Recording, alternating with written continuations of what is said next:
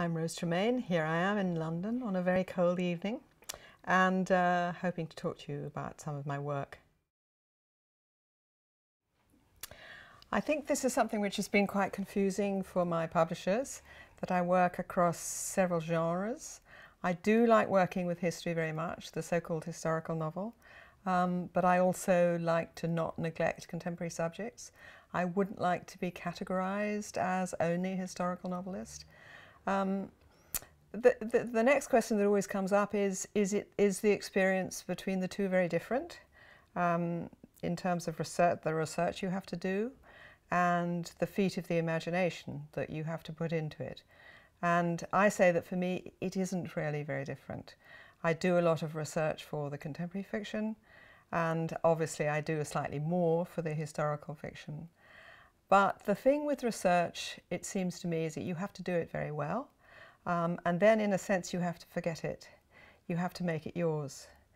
I read novels where the author has clearly done a lot of research, and that research appears in the book as data. And that is not what I like to happen in my books. I like the research, in a sense, to be invisible, whether it's talking to people about their experience that I'm writing about in the present, or the reading and looking at pictures that I've done from the past. It has to be digested, absorbed, it has to be alchemized.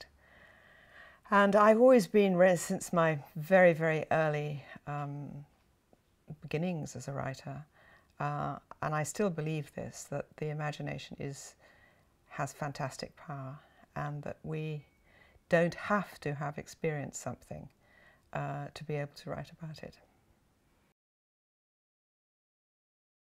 I think yes, with contemporary fiction, unless unless I was writing about my own life, which is something I've avoided doing, and I think will continue to avoid doing. I suppose there are bits of me in my books, parts of my childhood, people I've known, displaced, disguised, and so on. But I haven't drawn very much on my own biography.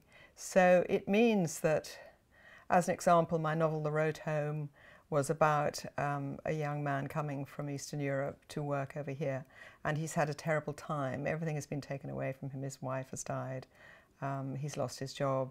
Things have gone very badly for him, and he comes here to try and make a new start. Now, it was very important for me to understand what people like him actually felt.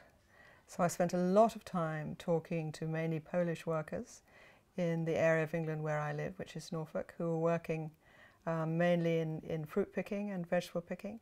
And I got a lot of individual stories. I mean, I said to them, it's not that I want to steal your stories. I don't want to steal your stories, but I want to understand how you feel, and particularly how your parents feel, your parents who have been left behind in a world that perhaps they no longer understand. So that took a lot of time and a lot of patience. And again, as I said just before, those stories had to sort of be digested in my mind and embellished and added to and taken away from. So it's part research and part imagination, and I would say probably kind of 50-50 of each.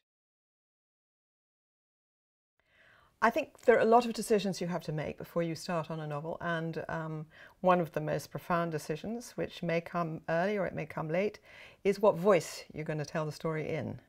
And for the historical novels, I've experimented a lot with voices.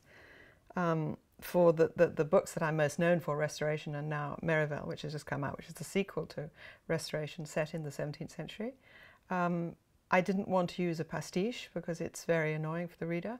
But I did want to seize a kind of heightened language, which is not quite the language of today.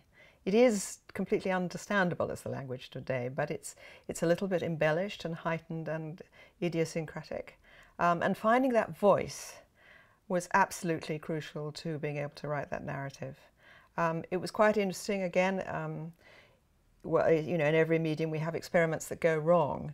And when I started Restoration, I started it in an ordinary voice, my voice, the third person narration voice. And I wrote about, I don't know, 50 pages or something in that voice. And then I read it through and I thought, this is really boring. This is really flat and boring. What's wrong? And I decided straight away, it has to be the man's voice, which you could say is a dangerous thing to do. I'm a woman writer. Could I write a whole novel in the voice of a male narrator? And I thought, well, you know, stick to the imagination, stick to your beliefs that anything's possible. And once I was away with this male voice, it just sort of, it started to amuse me, it started to entertain me. And I think that's another thing, by the way, that's very important about writing, is that you don't get bored with it. This thing about who is your core reader, who are you writing for? And, you know, every writer would have a different answer to that. But my most truthful answer is that I'm really writing for myself, to entertain myself. I resisted the idea of writing a sequel to Restoration for a long time because sequels are dangerous, you know. They have to be as good as or better than the original book. So I resisted it, but I think it's also true to say that I was very fond of my narrator in Restoration. He was kind of calling to me across the years. And I thought that to pick him up again when he's 16 years older, I mean, he's in his late 30s in Restoration, and in the new book, Merivel, he's in his 50s. We don't think of that as being very old, but in the 1660s, well, we're in the 1680s, that he would have been considered almost like, you know, on his last legs. So I was very interested to see what he made of the last third of his life. And this is a subject which I've explored in a couple of contemporary novels as well.